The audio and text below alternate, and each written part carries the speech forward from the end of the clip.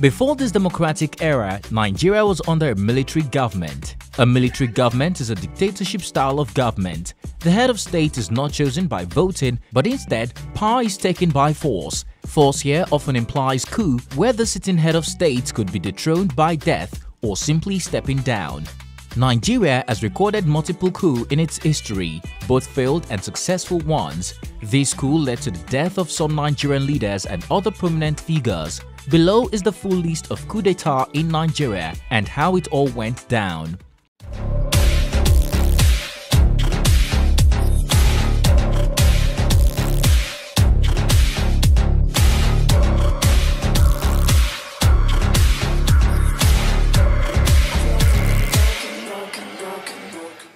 You're welcome to InfoBusTop YouTube channel, where we keep you up to date with the latest news, trends and info in Nigeria and Africa. If you're new to this channel, do consider to subscribe so that you don't miss any gists. Now let's get straight to business. 1. January 1966 coup.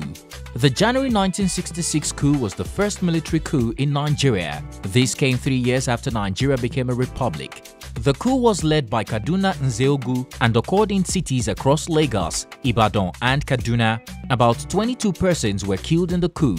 This includes the then Prime Minister Tafawa Balewa, Ahmadu Bello, Festus Okotie and others.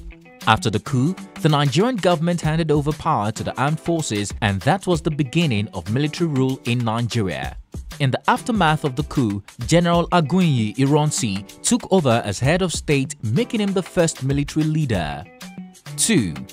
July 1966 coup. This coup was a counter to the first coup that happened in January, and it came about 6 months after. The coup was organized by Northern soldiers who were displeased with the killing of Northern leaders and politicians in the first coup. It was led by General Murtala Muhammad, and in the aftermath, Yakubu Gowon succeeded as head of state. The July 1966 coup saw the death of General Aguiyi Ironsi, who was the current head of state, amongst others. This is a very notable coup in Nigeria's history, as it played a major role in the course of the civil war, which kicked off a year after. 3. July 1975 coup. The two first coups in Nigeria saw the death of prominent Nigerians. However, the 1975 coup was bloodless. No one was killed, but Yakubu Gowon was overthrown. The officers who carried out the coup weren't happy with how Gowon ran the country. Yakubu Gowon had been in power for almost 9 years since he assumed the position in 1966. The face of the coup was Colonel Namven Garba after he made the announcement. General Murtala Muhammad, who headed the July 1966 coup, was made head of state after this coup. Olusegun Obasanjo, a brigadier at the time, was his deputy. 4. February 1976 coup.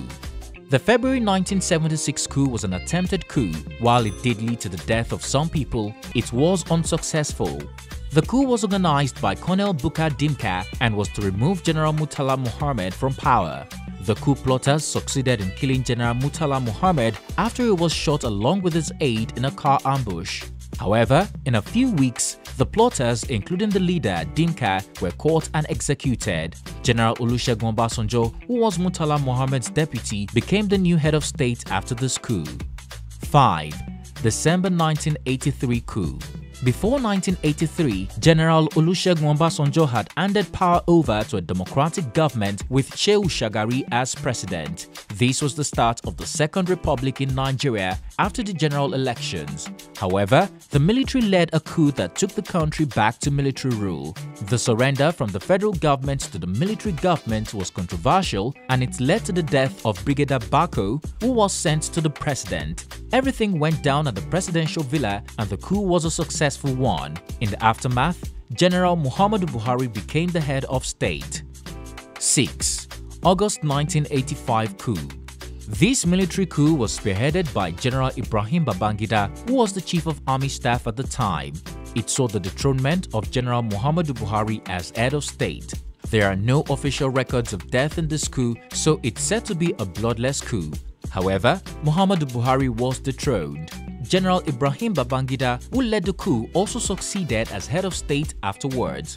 There was an alleged vaster coup later that year, but it only ended in the plan's book, the Babangida government executing all the conspiring soldiers.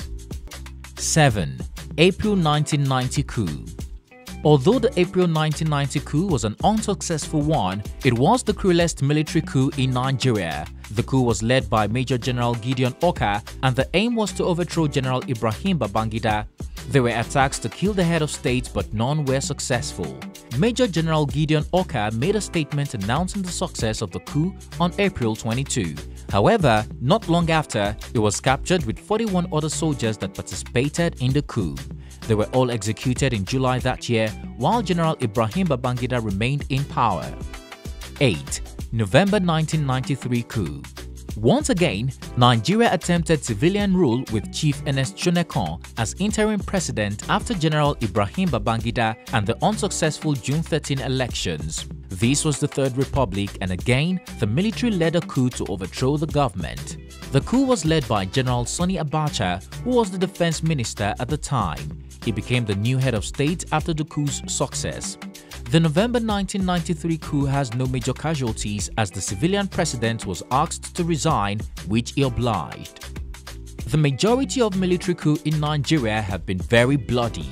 Nevertheless, Nigeria is no more under military rule, and there are no chances of the country going back to dictatorship in the future.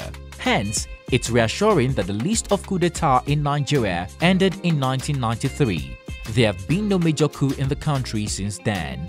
That's it for today. We hope you've enjoyed our compilation of coup d'etat in Nigeria. Tell us which coup you consider to be the most important in Nigeria's history.